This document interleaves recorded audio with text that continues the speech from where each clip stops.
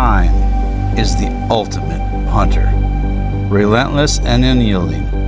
No matter how we try to hide from it, its chase is never ceasing in its pursuit.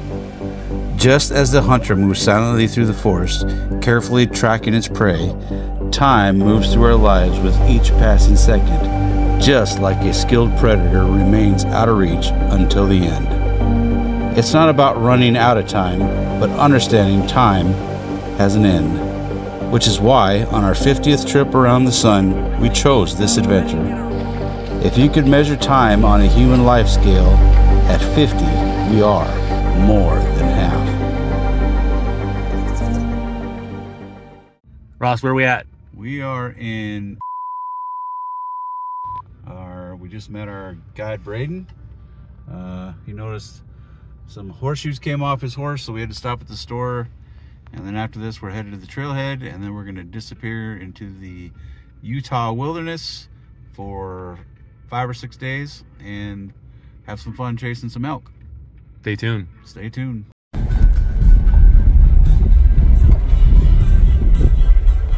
He's letting us get close. That's an archery shot. Get him?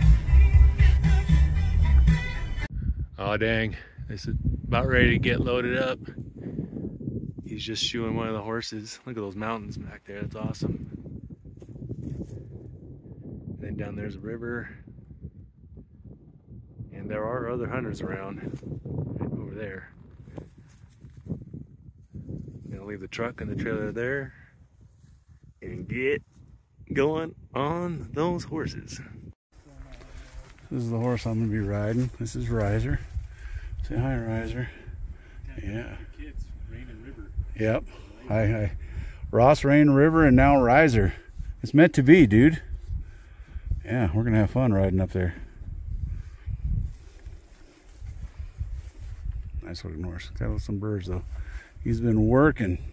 Yeah.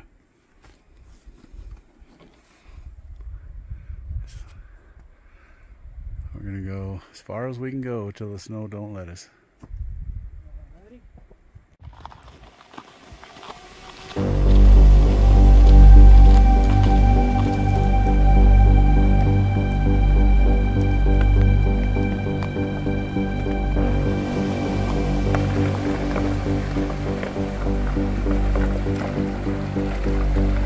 The last stream we crossed.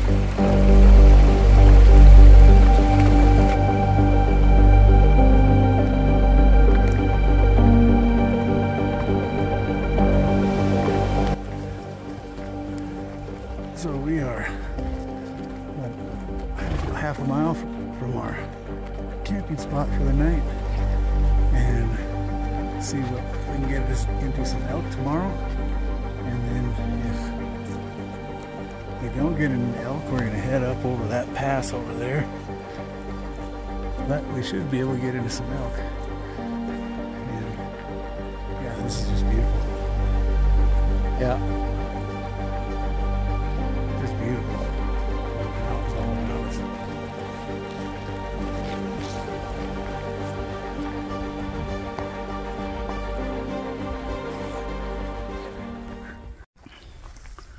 We have reached our destination, and if you can see behind me, I got mountains. This is just unbelievable up here.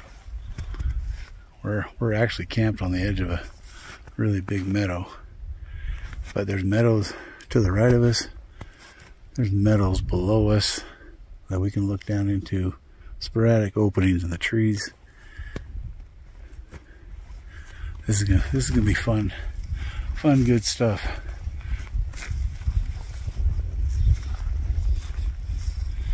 We're gonna set up camp and then maybe eat some food and then look for some elk. Tomorrow's opening day. And we're here at Camp Brandon. How did legs feel after that? Good now that we're moving around a little bit. Horse riding is down here. Yeah, horse riding is a different thing, for sure. And Braden setting up our 8 miles, 4 hours though. Braden's setting up the stove, and then he's also our HVAC guy, apparently. Yeah. that's there. We're gonna sleep. We're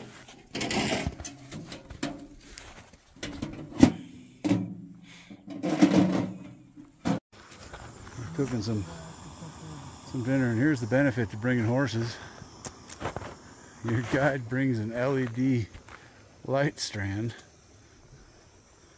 which is crazy. It just makes it nice in here. Yeah. You don't feel like you're living in a cave.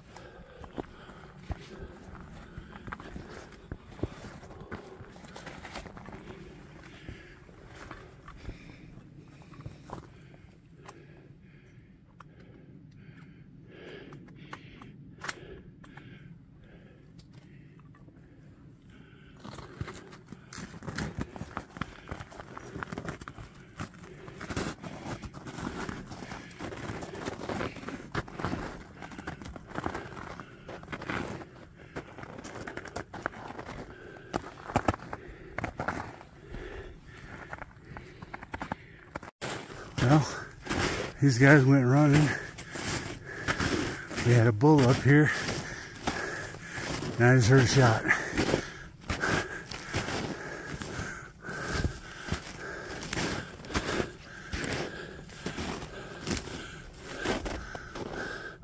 Well, you missed. They had a little bit of excitement. Tried to take a shot on the run, but no, definitely within my range, a good range of a good bull. I didn't even see his rack. Braden said, shoot, so I shot. And I think I went high and behind, probably, as he was just passing through this 5-10 yard gap. I was trying to get him to stop, but I could tell he's just gonna run through the gap. So I'm glad he cracked the shot. Yeah, No luck, but it's okay. It's first morning. Opening day opportunity. I almost just for a shot this trip. No kidding, like. So I got my shot. That was a great bull. Great bull. That's okay. We'll see him again. All right. Braden is a madman. He thinks we're young buckses or something. Yeah. Hey, when the elks are there, we gotta go. Yeah. He's like go time. Plus, Same bolt or whatever running up the hill. He's used to this elevation. We're not, but yeah, we're doing what we can. I got my shot off, but that's pretty disappointing. I would have had maybe 2 more seconds. You think if we stay high and then come down around, we might cut him off? Well, you stay. Remember, we have to come back to camp, though. Yeah. We can't sway the heck over there. Yeah, true. I guess we can just come back. I just got back to camp and we're missing 2 horses. They were all tied up. Well, I guess one of them was hobbled, but now we gotta go look for some horses.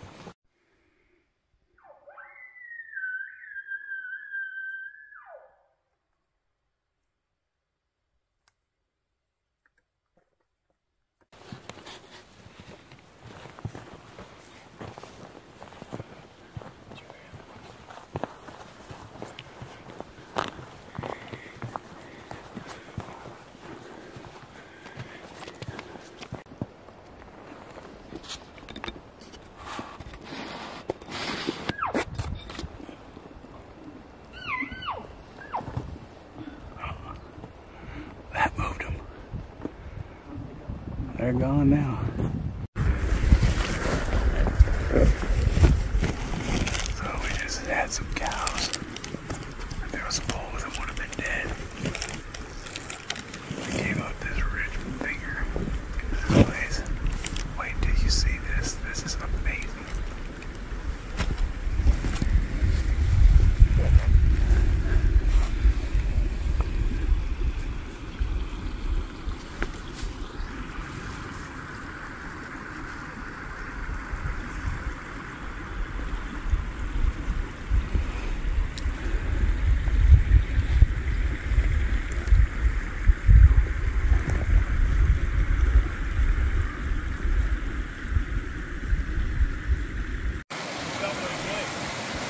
So we did a little relay with my water pump. I threw it to Braden. He threw it to Brandon. Brandon didn't catch it. Went down the river. Brandon got a little wet. But we're just filling up with some water.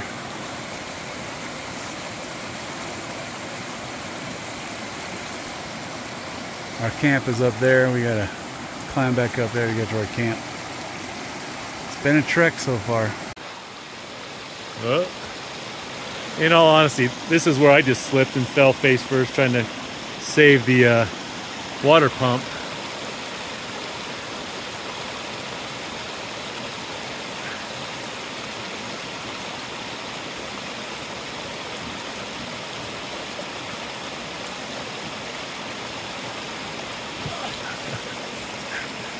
Did it. Okay, ready? Here we go. All right, tell me what happened. Well, the first part of the adventure was finding my GoPro, which took forever. But then we came over this top to overlook this thing. And as soon as we came over the top, a cow was standing there. And I saw another cow to the right. And then sure enough, the bull walked out. Oh my God. I think he's a good one. I didn't get a real good look, but I saw curvature on both sides, which means he's not a dink. Yeah. So I guess we'll ride down there and see. But congratulations, Ross. What a beautiful, you hiked your butt off today. You were feeling a little down with your rifle and with your GoPro, but I just watched him one shot drop a really nice bull. So I'm excited. We're gonna grab the horses. We're gonna walk down there and Walk down and you grab the horses. yep, yeah, go ahead. Okay. So this evening started off as a GoPro recovery. I gotta find my GoPro. We found it. We only had an hour light left. We rode the horses up to this point up here to where we can see in this big clearing. Actually, you can see quite a bit of clearings. And there was a cow standing there right away. Anyway, cow moved. I saw movement to the right. It was another cow. They left the clearing, and then out walked a bull. 230 yards. I saw antlers. I didn't see how big he was. Saw antlers, and we have a bull down. God is good. God is great. Bull down. Now I just gotta find him. I forgot to push record on the walk up, but here he is. Unbelievable. Nice shot. Well done. Holy cow.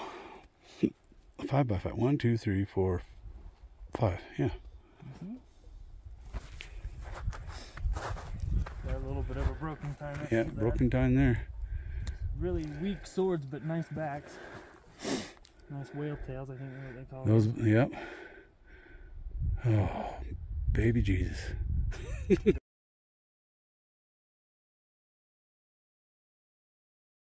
Walking towards Ross's elk, and then this little tiny lane, they glimpse inside. Having some lunch. This stuff is good. How far down the Making a hill? plan for tonight. Elk is that? We just got back from packing my elk out. We're overlooking this big valley here. It's too warm. Doubt anything will move, but we're gonna have lunch. You might as well put your eyes on the woods at the same time. And then they rode out of my life for the evening. Anyway.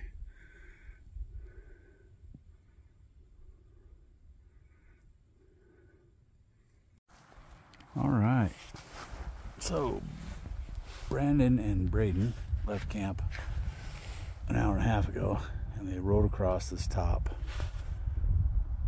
and then they went over that into the next basin, because and I was supposed to be glassing to see if they pushed anything out in here. As you can tell, there's openings like this. They're all over in here. Half of them you can't even see. We've been hunting this place hard, and the problem with these openings, we saw a cow yesterday in one opening, but it was very brief. The elk are in this stuff, and it's really hard to get pictures and videos of elk when you're walking through this stuff, because everything happens so fast. Is it a bull? Can I shoot? Is it a cow? All that stuff. It's intense. And so far I've gotten footage of a dead bull, but we have no footage of any live elk at all because of how the conditions are. But that's okay, we're having fun. I'm over here glassing. This is my thing so they could see where I was at. But yeah, the Utah where we're at is absolutely gorgeous. Camp is at 10,800 feet. Took us a couple days to get acclimated. I had a headache the first day, and it was slow moving. I got my legs under me finally today. But yeah, this hunt is not for the faint of heart. It is beautiful country by far, but it is one of the hardest hunts I've ever been on. But it's worth it. Okay, I'll try to zoom in here, but that top bull on the right is a bull, or that top elk on the right is a bull.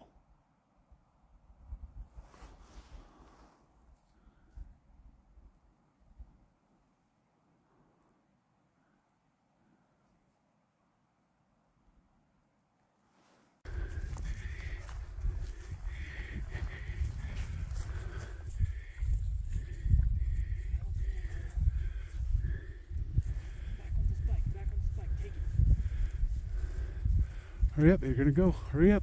Hurry, shoot him. There's a spike, hit him.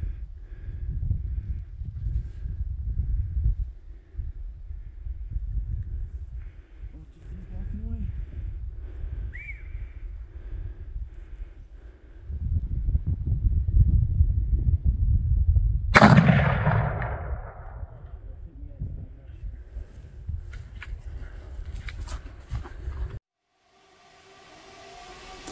As the sun set on our adventure, I stood there in awe, as I always do while enjoying these places that God provided me to see, and I look forward to taking many more adventures while I still have some breath in these lungs. Unfortunately for Brandon, he was unable to connect on a bull this trip. But one thing I know for sure, he had a good time, and we will have many more trips ahead of us.